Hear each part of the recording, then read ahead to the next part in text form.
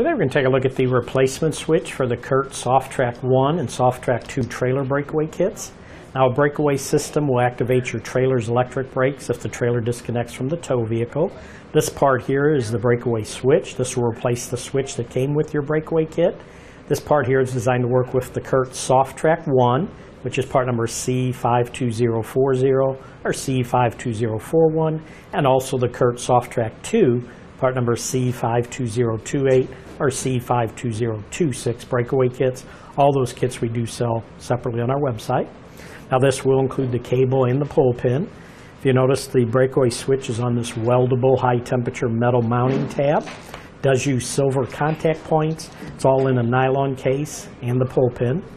Now basically the breakaway switch will install on your trailer's frame. The wiring right here would wire into the rest of the wiring on the trailer, and then you'll have this cable that connects to the pin. Your pin's right here and there's your cable. The other end of this cable right here is what would connect to your tow vehicle, so that if the trailer and the tow vehicle ever disconnect, it'll pull that cable, which will then pull that pin out, and that'll activate the brakes and bring your trailer to an eventual stop. But that should do it for the review on the replacement switch for the CURT Softrack 1 and CURT Softrack 2 trailer breakaway kits. Thanks for watching. Click the link in our description below to shop, learn more, or visit us at etrailer.com.